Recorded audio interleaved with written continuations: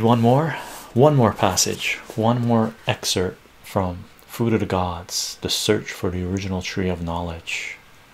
Should we go to the end? Read the punchline, page 275. Epilogue, looking outward and inward to a sea of stars. Let's see. We await ourselves within the vision.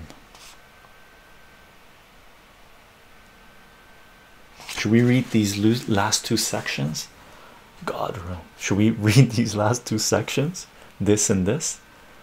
The last page and a half of Terence McKenna, Food of the Gods, the punchline.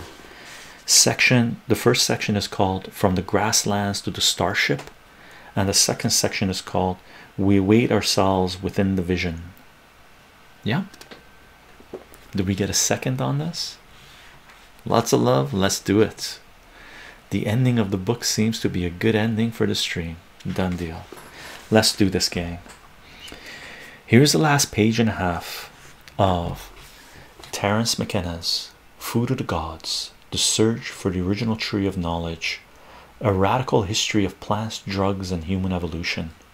Okay, by Terence McKenna. And we're going to page 274 and 275.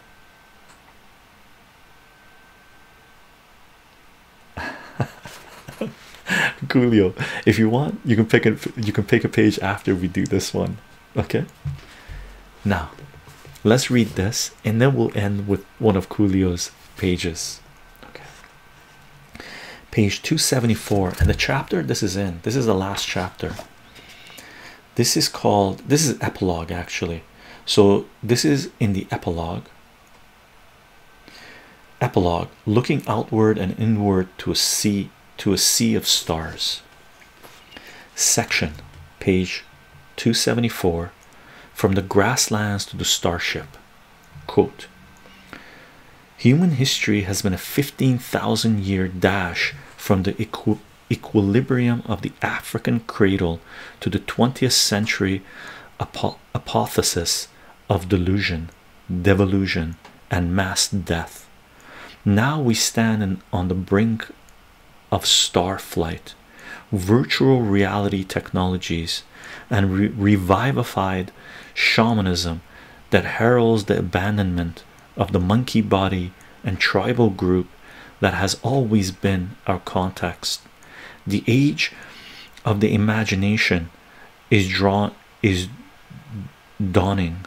The shamanic plants and the worlds that they reveal are the worlds from which we imagine that we came long ago, worlds of light and power and beauty that in some form or another lie behind the eschatological visions of all the world's great religions.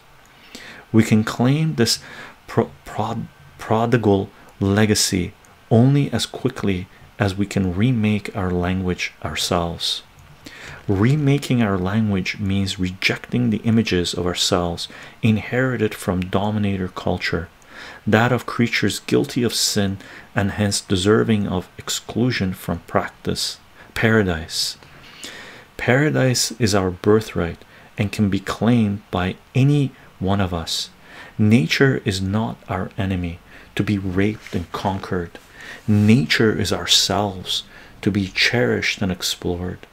Shamanism has always known this, and shamanism has always, in its most authentic expressions, taught that the path required allies. These allies are the hallucinogenic plants and the mysterious teaching entities, luminous and transcendental, that reside in that nearby dimensions of ecstatic beauty and understanding that we have denied until it is now nearly too late. Subsection, we await ourselves within the vision. Quote, we can now move toward a new vision of ourselves and our role in nature. We are the omni-adaptable species. We are the thinkers, the makers, and the solvers of problems. These great gifts that are ours alone, and which come out of the evolutionary matrix of the planet, are not for us. Our convenience, our satisfaction, our greater glory. They are for life. They are the special qualities that we can contribute to the great community of organic being. If we are able to become the caregivers, the gardener, and the mother of our mother, which is the living earth. Here there is great mystery. In the middle of the slow-moving desert of unreflecting nature, we come upon ourselves and perhaps see ourselves for the first time.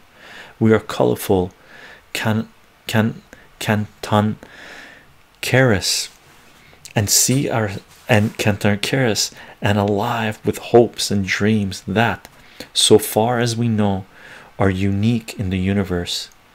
We have been too long asleep and shackled by the power we have ceded to the least noble parts of ourselves and the least noble among us.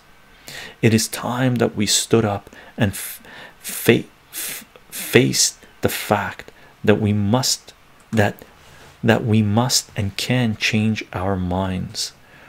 The long night of human history is drawing at last to its conclusion. Now the air is hushed and the east is streaked with the rosy blush of dawn. Yet in the world we have always known, evening grows deeper and the shadows lengthen towards a night that will know no end. One way or another, the story of the foolish monkey is nearly forever over. Our destiny is to turn without regret from what has been, to face ourselves, our parents, lovers, and children, to gather our toolkits, our animals, and the old dreams, so that we may move out across the visionary landscape of ever deeper understanding. Hopefully there, where we have always been most comfortable, most ourselves, we will find glory and triumph in the search for meaning in the endless life of the imagination, at play at last in the fields of an Eden refound. End quote.